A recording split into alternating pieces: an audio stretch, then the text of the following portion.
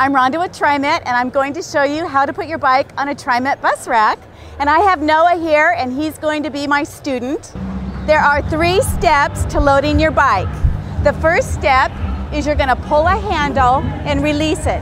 Squeeze the handle and lay this down.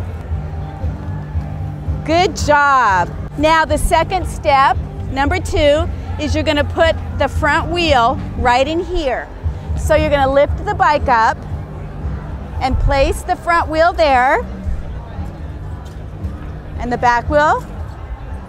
The third step, pull the hook out and over the tire. So you're going to pull this lever towards you, pull the lever out. Now you bring it up and you're going to hook it on the tire. Okay, just like that.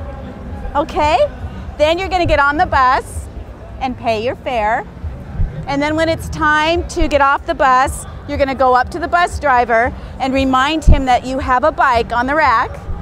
So now we're going to take the bike off the rack, and the first thing you do, you're going to do everything in reverse. So the first thing you do is you're going to pull this out and lay it and down, and keep one hand on your bike. Good job. Perfect. Now you're going to lift the bike up. Okay.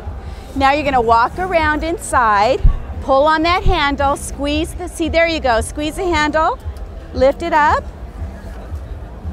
Good job. And that's how you load a bike.